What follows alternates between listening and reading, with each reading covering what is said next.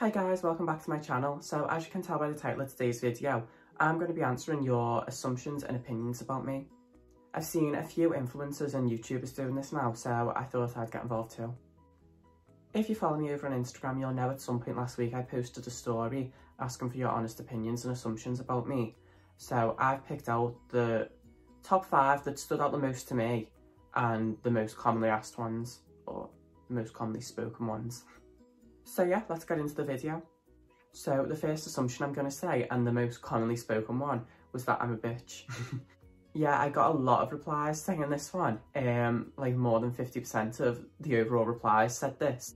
And don't get me wrong, I can see why people say that. I don't have a very friendly or approachable face, and I am quite opinionated. But I don't think I'm a bitch. Not to sound vain, but I wouldn't say I'm a bitch. Obviously it depends on who you ask, but personally, I wouldn't say I am, no. Assumption number 2. You come across really confident, but deep down you're insecure. Without sounding vain throughout this whole section, yes, I am confident, no, I'm not insecure. I'm confident because without being confident, I wouldn't have been able to come this far in what I've done. If I'd put on makeup and then not had the confidence to leave the house, I just wouldn't have achieved half the things I have already. And if I was insecure, I wouldn't be able to post all the time or leave the house. And personally, I don't feel like I have anything to be insecure about. I don't think anyone should have to feel insecure. Obviously, it can't be helped. But what I've realised is that at the end of the day, the things you're worrying about, most people aren't even noticing. So there's no point in you worrying about it. So yeah, to round that up, I am a confident person and no, I'm not insecure. Obviously, I'll have days where I'll look in the mirror and not necessarily feel happy about my appearance. But that's just life. Some days you'll wake up feeling amazing, others you won't.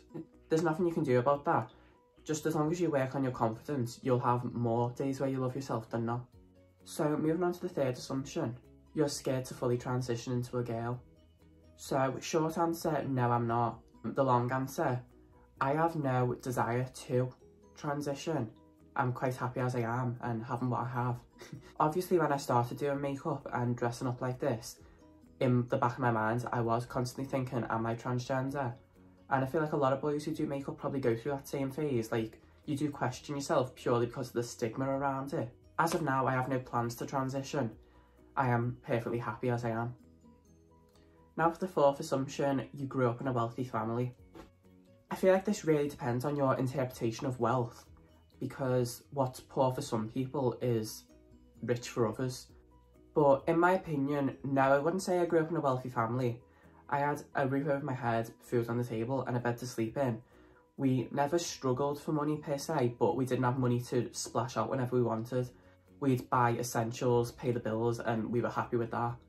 As I say, it does depend on your interpretation of wealth, because my lifestyle can seem extremely glamorous to some. In the eyes of others, it can just be like, It really does depend on your view of it.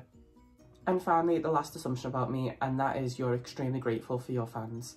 Personally, I can't stand using the term fans. I prefer to say supporters, because that's what they are. The people constantly supporting what I put out there.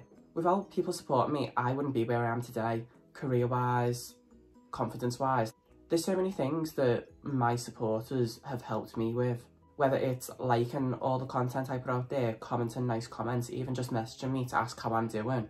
All of that just means so much. It really helps you grow as a person, and it gives you a sense of validation that people are enjoying what you're doing with your life.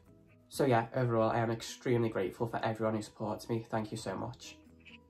So that's it for this video. Those were the top 5 assumptions and opinions about me. I hope everyone enjoyed this video. If you did, feel free to like, comment and subscribe.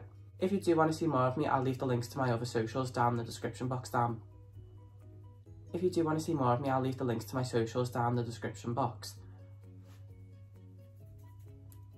If you do want to see more of me in the meantime, I'll leave all the links to my other socials in the description box down below. Also, just before I love and leave yous, I just wanted to say I am attempting to post every Wednesday now on my YouTube channel. I'm just trying to get into the routine of filming weekly, and also trying to get past the awkwardness of just talking to a camera, because it does still feel a bit weird to me. And obviously you can tell from my awkwardness on camera, but yeah. So hopefully I'll be able to get into that routine, and then once I'm into that, I'm going to attempt to start posting more often, you know, maybe 2 or 3 times a week. But yeah, that's it for now. Thank you for watching and I'll see you soon. Bye.